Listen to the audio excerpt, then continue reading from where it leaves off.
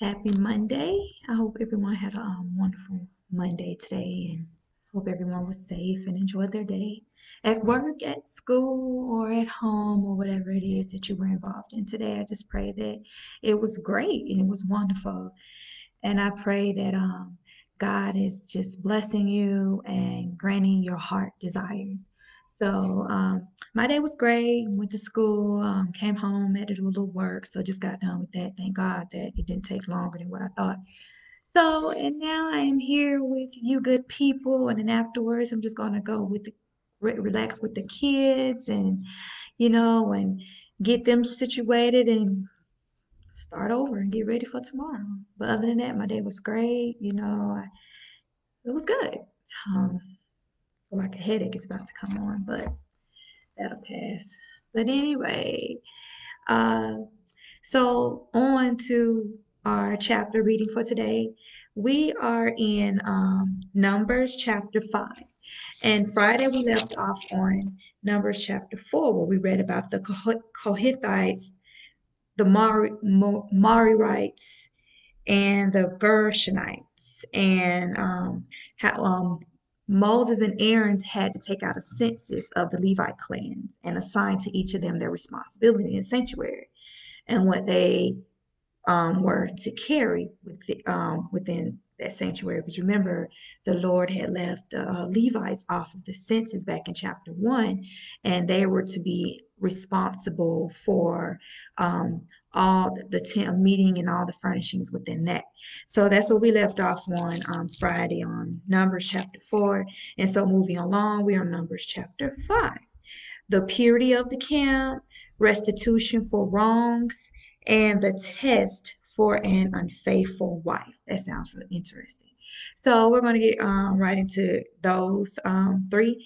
And so I'm in the NIV, so you can follow along with me in the NIV or whatever phone, whatever Bible app or book you choose to follow along with me, or you can just sit and watch my pretty face as I read the scripture for today. Okay, so let's get started. Do a word of prayer and then we'll get right into the scripture.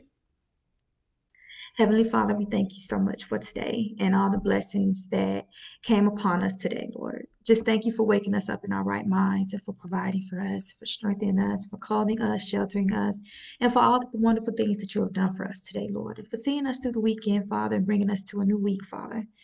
Thank you for traveling mercies upon us all, Father God. Thank you for the word that I have right here in front of me, Lord God. Lord, thank you for allowing me to get my work done, Father, so that I can get on here and get this done early, Father God. So thank you so much for that, Father. Father, I ask that you will be with us, Father. Be with me, Father, and be with many others that will listen, Father, to this scripture reading, to this chapter, Numbers chapter 5, Father. Ask for spiritual understanding, spiritual wisdom, Father God. Ask that you will be with me, Father. Open my eyes, my heart, and my ears to receiving, and open others' hearts, minds, and ears as they listen and receive your word as well. And God, please help us to apply it, Father, and help us to be blessed by this word, and let us not lean onto our own understanding, Father. God, just thank you for being with us. Thank you for all that you do. Continue to lead us every step of the way and show us the way. We thank you so much and we love you. In Jesus' name, amen. All right. Numbers chapter 5, the purity of the camp.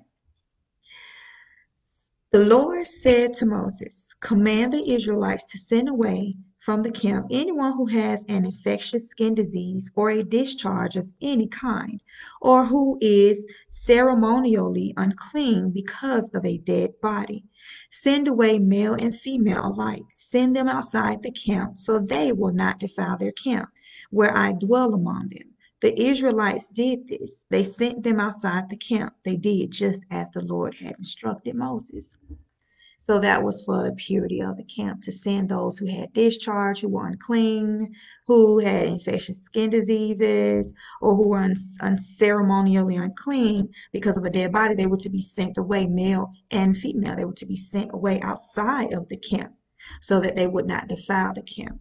So those were the instructions that the Lord had gave to Moses to give to the Israelites. So they did as the Lord had instructed them to do. So restitution for wrongs. The Lord said to Moses, Say to the Israelites, when a man or woman wrongs another in any way, and so is unfaithful to the Lord, that person is guilty and must confess the sin he has committed. He must make full restitution for his wrong.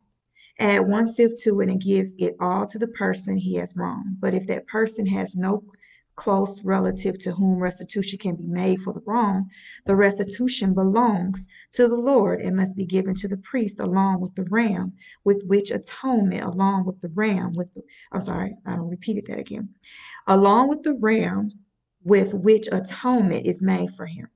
All the sacred contributions the Israelites bring to a priest will belong to him. Each man's sacred gifts are his own, but what he gives to the priest will belong to the priest. So they here we're seeing where the Lord is told to Moses for the Israelites for whenever a man or woman was to wrong each other, how they were to make restitution to basically almost like make up for the wrong that they committed. They were to confess this. They were to confess the sin they committed, and then they must make full restitution and to the person that they had wronged. So that was for the restitution of the wrongs. And last, the test for an unfaithful wife. The Lord said to Moses, speak to the Israelites and say to them, if a man's wife goes astray and is unfaithful to him by sleeping with another man, and this is hidden from her husband, and her impurity is undetected, since there is no witness against her and she has not been caught in the act, and if feelings of jealousy come over her husband and he suspects his wife and she is impure, or if he is jealous and suspects her even though she is not impure, then he is to take his wife to the priest. He must also take an offering for of a tenth of an ephah of barley flour on her behalf. He must not pour oil on it or put incense on it, because it is a grain offering for jealousy, a reminder offering to draw attention to guilt. The priest shall bring her and have her stand before the Lord. Then he shall take some holy water in a clay jar and put some dust from the tabernacle floor into the water. After the priest has had the woman stand before the Lord, he shall loosen her hair and place in her hands the reminder offering, the grain offering for jealousy, while he himself holds the bitter water that brings a curse.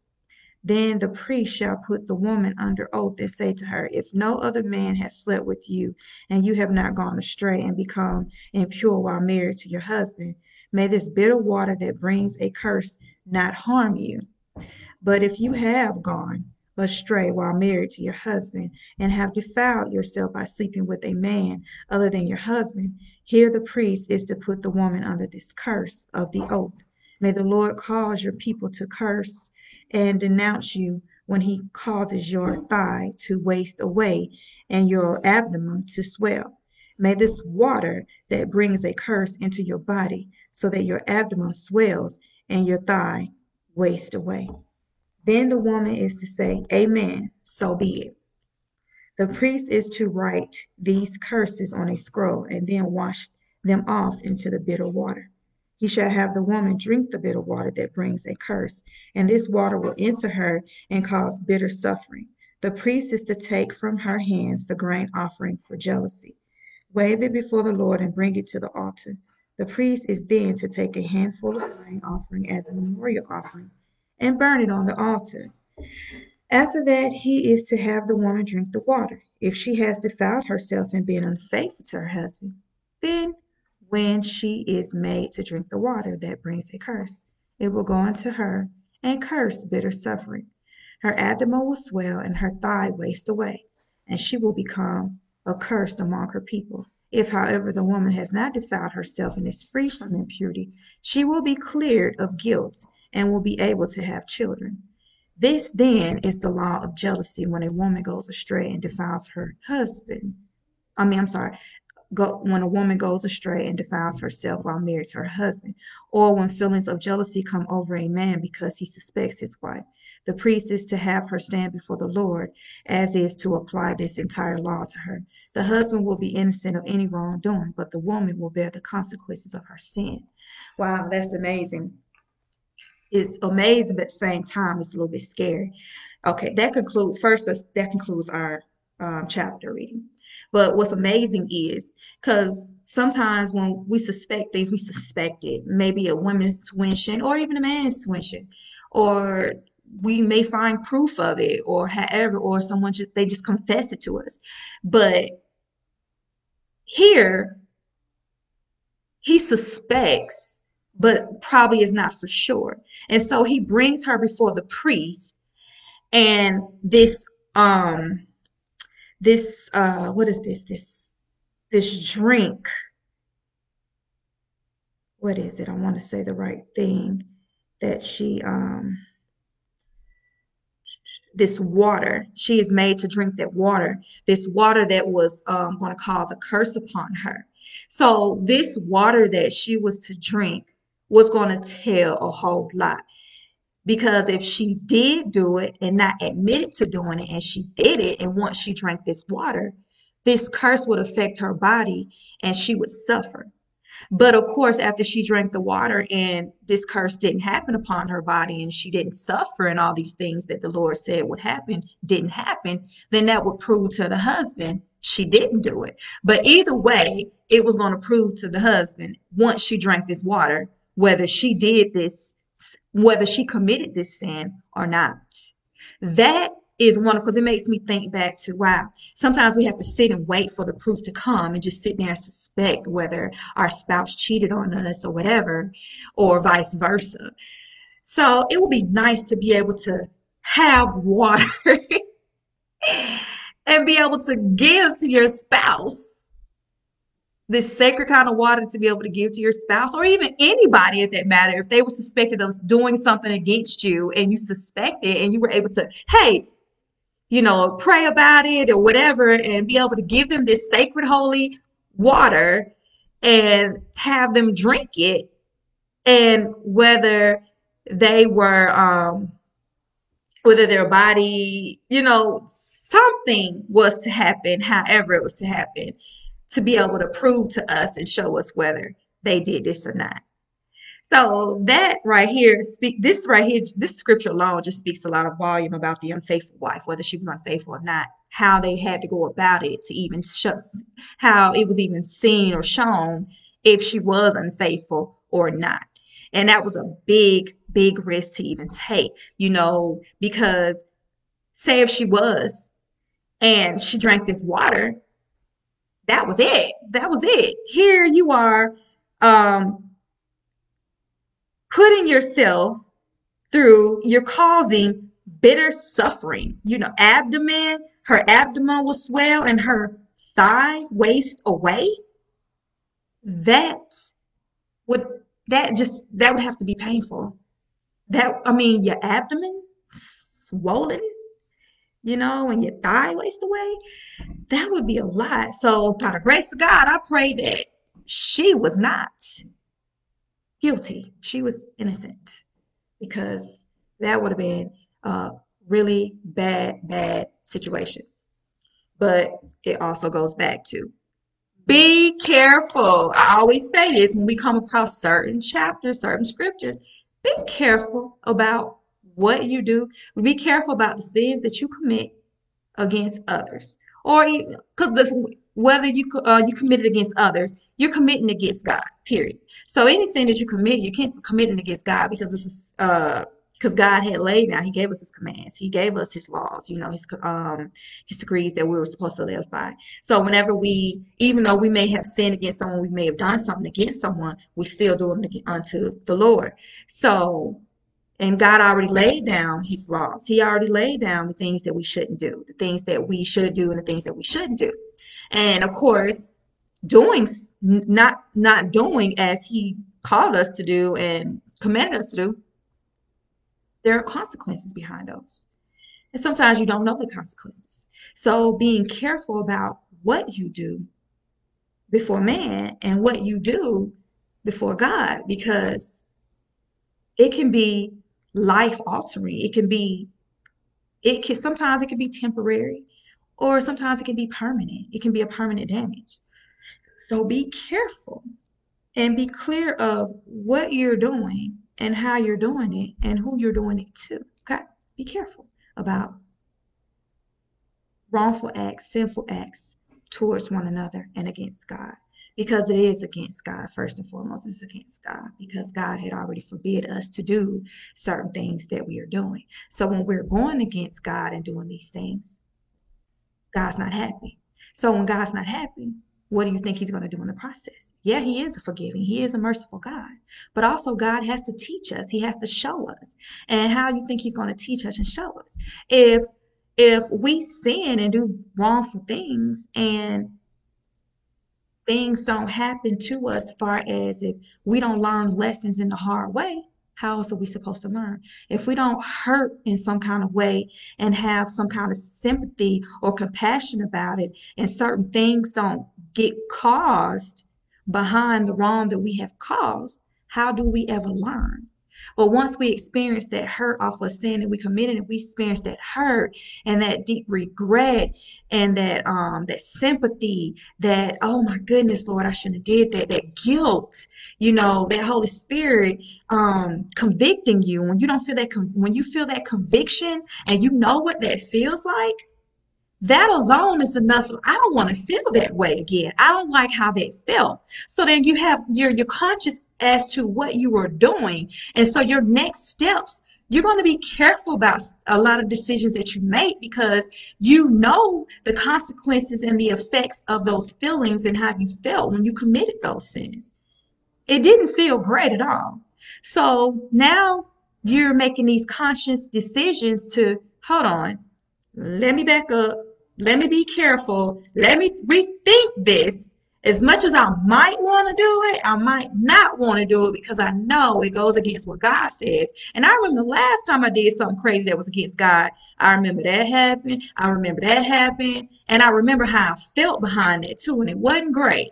And I may have suffered for a long time. I might have suffered for a couple of days. I might have suffered for a couple of weeks. I might have suffered for a couple of months. Hey, I might even suffer for a couple of years. Or I might have suffered. I might just be suffering forever behind it. Because some consequence, it may be a forever consequence. You know what I'm saying? So be careful about what you are doing because it's a gamble. It's a risk that you don't want to take. So be careful. Okay. So those are my words. So that's my take on that chapter, this chapter. So, guys, I pray that you were blessed. I pray that you received what God has given me to share with you all. And I pray that you will be blessed by it. And I pray that you will apply it, not just receive it, not just hear it, but apply it. In James, the book of James, he talks about in his chapter, I think it's the second chapter, where he say, be hearers and doers of his word. Hearers and doers, not just hear the word, but receive the word, and not just receive the word, apply the word. Do what the word says, do. Okay? Do what it says, do. Okay? Just like faith without works. You can have faith, but when you're not putting action towards faith, it's nothing. Faith without works is dead. So, let me see how I can say this. Action without, no, hearing without action is dead. I guess that's how you say it. Hey, that's my way of saying it. So, hey, but you get my point of what I'm saying. So, but yeah, so hear it, receive it, apply it, and do what it says. Okay. So thank you guys for listening. Thank you for tuning in. Continue to tune in with me each day. And as we continue to read throughout the Bible, as we've gone through Genesis, we've gone through Leviticus, now we are in Numbers. And it's been hold on, did I miss something though? No, yeah, we done went through 3 books already. I'm tripping. So we went through Genesis, Exodus, Leviticus, and now we're in Numbers. So we're in the fourth book of the Bible. We have gone all the way through from each chapter, from each chapter, from the beginning to the end of each book. So now we're in the fourth book of our of the Bible, in Numbers. So continue to come along this journey. Y'all can catch up on my page here, or on Instagram, or on my YouTube. Yeah, my YouTube page. So I'm not hard to find. Here, my name here is the same as it is on YouTube, and of course, on my Instagram, you should be able to pull me up under my name also on Instagram as well, just pulling in Latoya or whatever. So anyway, you can catch up with that way, and get caught up to where we are now. So don't forget, for many of you that may be going out tonight, going to work, be safe, social distance, wash your hands, wear your mask, and be safe, guys. Drive safely. Have a wonderful, wonderful, blessed, and safe night. And God willingly, I will be back with you tomorrow, tomorrow evening sometime. Since I'll be coming at you all late, since my semester is a little different. My classes are a little different this semester, so I'll be in class Monday through Thursday from 8 to 2. So I won't be home till like 3, 4, whatever. So it'll be in a late in the evening times now, when I'll be coming on, if I'm able to come on, depending on really what's going on that day with far as, schoolwork, whatever. So but I will be on Monday through Thursday in the evening times or so. But I can't really promise like what time because it's just really tricky on that. But it'll be evenings. Of course, Fridays probably noon time or something like that because I don't have class on Fridays. Either way it go, I will be on. So continue to pray that this ministry, this what I'm doing, will be able to bring more souls in, be able to bring more people in, and people will be able to be blessed and be able to draw closer to God. And I'm just on this mission, and I just want to be able to help others be able to read the Bible and understand it in the best way that they can, the best way that they know how, the way God wants them to understand it. I want people to be able to draw closer to God. I want people to be able to have that relationship with God, to be able to have that desire and that love, that passion for Him, to be able to want to get to know Him more. And that's how we get to know Him more. Reading His Word, getting to know who He is, what He likes, what He dislikes, and stuff. And so being able to do this every day and to be able to bring more and more people on as I continue to share every day as we learn and grow together. I want others to be able to learn and share as well and be able to share the information with others, but I want us to be able to continuously be able to come together to be able to learn this because we're all in this together. So I want us to be able to learn together, grow together, stand strong together, pray together, all the things that we need to do. I want us to be able to, you know, come together in these times. And so pray for this, that through this, I will be able to reach so many people and be able to bless so many people, and in turn be able to bless me, and in turn bless God, and you know, be able to praise God and just God getting all the honor and glory out of all of this. So don't forget to be a blessing to someone. It's 7:32, but don't mean you can't be a blessing. Ain't too late to be a blessing to someone. Ain't too late to be able to help someone today because there is always a need somewhere. There's always something, a kind thing you can do for someone still today. Even at 12 midnight, it's always a blessing. It's always something that you can always do for someone. So be kind, be caring, be loving, be humble in spirit, be humble with your words. Be kind with your words. Speak love with your words. Be compassionate. Pray for each other and lift each other up. Just be forgiving. Do what God has put on your heart to do each and every day. And guys, I say this because I mean this. That's why I say this with all my heart every day when I get ready to end this. I always say the same thing every day. Be kind, be a blessing to someone. Even if it's just one person each day, that's fine. Just one person. I ain't saying go out and, do all these, if God put on your heart to do, then you go right ahead and do that. But be a blessing to someone, because you just never know what what that can do for just that one person. You just never know what kind of doors will open up for that one person, being a blessing and just speaking something nice or doing something nice or whatever. There's so many things that can be done to someone by being a blessing. So just please, Always look to be a blessing. I know that sometimes we go through things, and we're hurting and stuff like that. But sometimes when you're going through things, sometimes the best thing you can do is try to think of someone, try to get your mind off whatever problems that you're going through, and try to think of someone else and how you can serve someone else, how you can help someone else or whatever. Sometimes that can help, but I guess it depends on what it is that you're probably going through, because it may be some really deep problems and trials that you're going through where it's a little hard to even do that, and you might have to seek some kind of professional help. So that's kind of hard. So it really just depends on what probably issues that you may be dealing with. But again, if that's the case, then try to seek some kind of professional help or whatever. But know that I am praying for you all. Continue to pray for me, and let's continue to come together and lift up God's name and be able to lift up others, and continue to just be able to read God's word and learn his word and have a relationship with him, so that we can abide in what God has called us to do. So, with that being said, I will leave you all with the word of prayer. Thank you again for tuning in. So, let us pray. Father, I ask that you will be with us. Be with us right now. Be with us throughout the rest of this night. Keep us safe. Forgive us, God, for anything that we may have committed before you. Lord, as we have read this scripture, Lord, and as we have been blessed by it, Father, we have been blessed by many of your scriptures, many of your words.